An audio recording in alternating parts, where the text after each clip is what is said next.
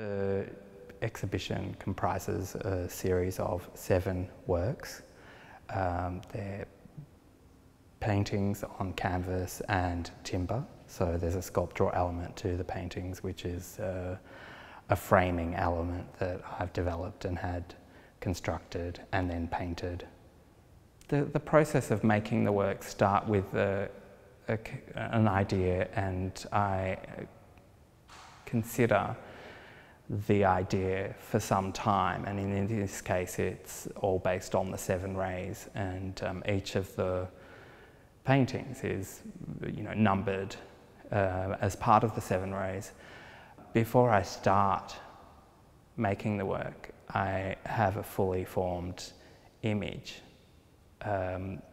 which is not just a visual but an emotive image of how the work will be when it's finished. And that's the guide that I use to create and build that work, from finding the right mouldings for the frames and whether the items will have glazing or reflective glass or museum glass or gold leaf or what colours. The process of binding the materials in a medium that has marble dust in it is something that I've been using for a long time, and it sort of creates a really matte effect to the surface of the work, but with the marble being in there, it causes the light that sort of hits the surface to be absorbed, and as well as reflecting, it sort of creates a glowing effect which you can't capture on a camera. You can't capture that in reproduction. It's something that you have to stand in front of to really sort of understand that effect. Yeah. Well, I couldn't explain it very much, but the 7 rays is a esoteric philosophy that's been written a lot by people like Alice Bailey and Madame Blavatsky, who founded the Theosophical Society. A number of other people have written about it over the years, and a lot of artists have been influenced by this sort of secret information. It's becoming sort of more open as more people write about it. But it's a topic I've been exploring for the last couple of years, and one that my works have been about, and what I've exhibited the last few shows this year. It's something that's I'm just finding interesting and exploring and trying to understand and comprehend as a concept, and a lot of what I understand from what I've read so far and explored so far, I put into the works. I think a lot of it is still quite secretive, and there'll be people that have done it through the ages, and I mean, one example is Van Eyck has a representation of the 7 rays, but it's in relation to something else, and it's the Annunciation, the picture of the Annunciation, and there's 7 rays coming through the clerestory window in the painting, and then there's the angel with these brightly coloured rainbow wings sort of talking to Mary.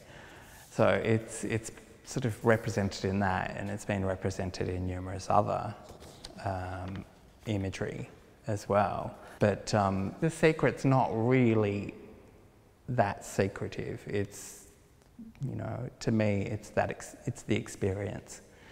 There's an intelligence that's emotive that the 7 rays are about, which is just another level of communication.